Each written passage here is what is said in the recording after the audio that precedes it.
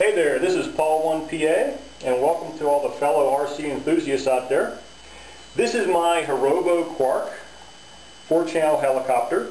Now this design is renowned as being the best fixed pitch micro on the market today, and I have to agree with that assessment because I've gotten 50 flights on this so far. It's got tons of inherent performance, really a hoot to fly, and it's been perfectly reliable. And consequently, since it is so good out of the box, there's not a lot of upgrades you need to do to it. However, I have heard a lot of good things about the new precision drive shaft assembly that utilizes a dual bearing setup. So Hirobo is actually making these available now to the public. So I went ahead and purchased one. And since there seems to be a lot of questions about how do you install this, how is it different from the stock drive shaft, and lastly, what sort of performance gain should you expect?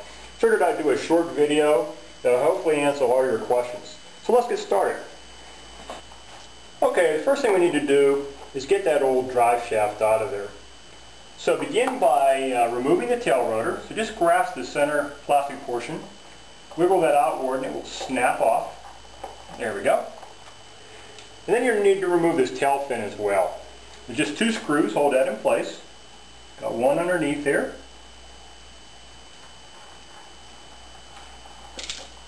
And one above.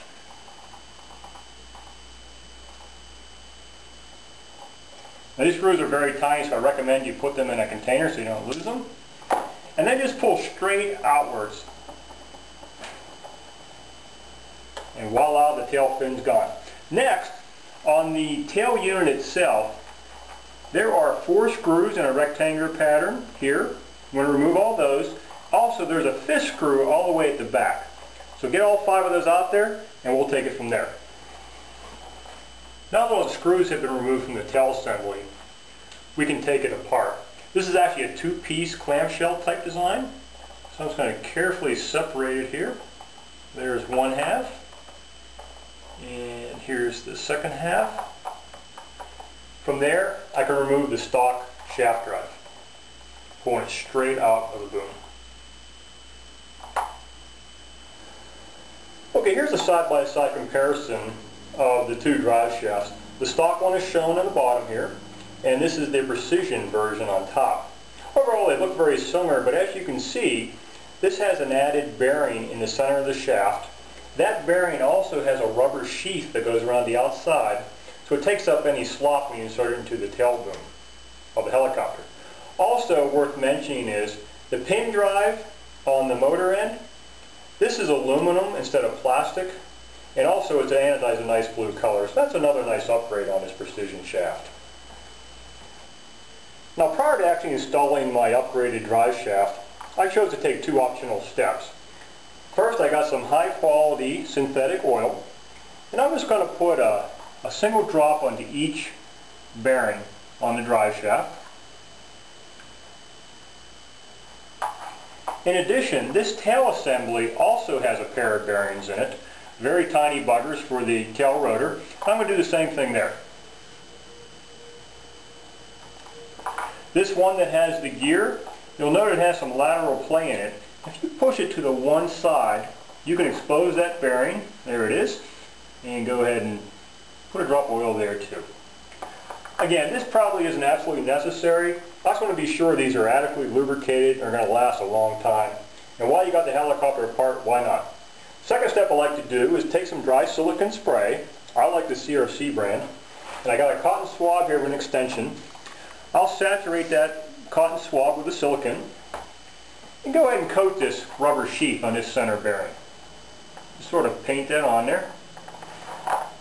Same deal on the tail boom. I'll actually run this swab up inside. Okay? And this will just cut down on the friction when you install that, prevent that rubber from shattering or possibly getting torn, what have you. So it's probably a good idea to do. Now to install this shaft, you want to take the end with the pin and insert that into the boom first. Kind of wiggle that rubber portion in there. Okay. And the trick is you want that pin to engage in the slots on the tail motor. So you can see as I push it in here, bam, it stopped right there, but obviously that isn't fully seated. So what I need to do is slowly rotate this shaft while I'm pushing in and get it to index. There we go. So you can see now I am definitely fully seated since that bearing is contacting the end of the boom. Now the next step is to put the tail assembly back into place, and that's probably the trickiest part of this whole procedure. If you notice in here inside the plastic, there's actually grooves that are molded in, and those recesses have to conform to the bearing on the back here. And for that to happen, I have to pull out this shaft just slightly. In fact, you want about a millimeter gap between the bearing and the tail boom. Also, as I mentioned before, this has lateral play in it. I like to push it all the way in, since that crown gear has to go on the left side of this gear on the shaft drive. So again, gear on the proper side, bearing in the groove, looking good. Now I get the opposite half and put that in place as well. There we go. Now I'm just going to pinch this temporarily and just spin this. And it looks to me like the gears are meshing properly, feels very smooth, so we're ready to proceed. So just go ahead and put in these 4 screws, again in that rectangular pattern, and don't forget the 5th one on the back. Okay, just 2 more steps to finish up the assembly of the Quark. First thing would be to reinstall the tail fin. And what you want to make note of here, on this left plastic portion of the tail housing, there's a hole molded in the center. That hole has to line up with the corresponding one in the aluminum tail boom. Okay? If you note on the tail assembly there's a pin projecting out. You want that pin to go into those holes, and what's important about this is this will fix the plane of rotation for the tail rotor. Okay? Now even though these screws are cinched down, if it's not lined up, you can rotate this a few degrees either way as needed. And sometimes I'll even take a flashlight, shine it in there, and right now I'm looking at the carbon drive shaft, so I know for sure those holes are lined up. So go ahead and press that pin into place, like so.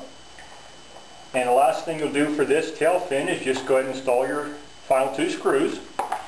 And to wrap things up, we'll install our tail rotor blade. Just snap that in place. And that's it. To wrap things up, I just want to touch on some of the benefits you should see with a double bearing drive shaft.